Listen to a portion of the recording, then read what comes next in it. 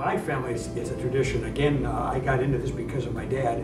My dad is 90 years old. He's working on his 32nd gallon. He is the top donor in Sheboygan County, Wisconsin.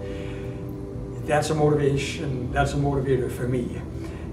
Then as the daughters were growing up, they became interested as well, I think just by example, as I became interested through example from my parents. And I'm very grateful and happy that they donate as well.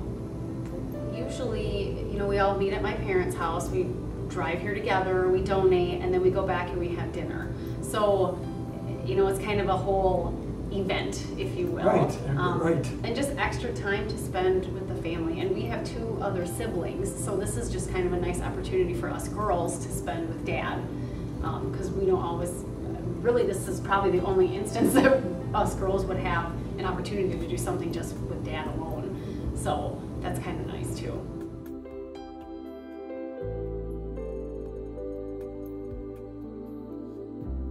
To be here and be able to think that my blood is going to help someone someday, that's the reason that I come back. And it really is, when you look at, you know, your week or your month, it's really an insignificant time to come here and do something for somebody else.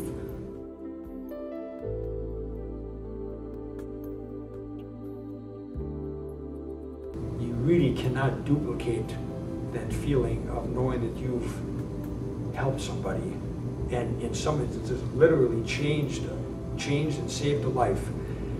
And quite frankly, the inconvenience and the semi-fear of a needle and so on and so forth is really honestly insignificant based on what you're able to do for somebody.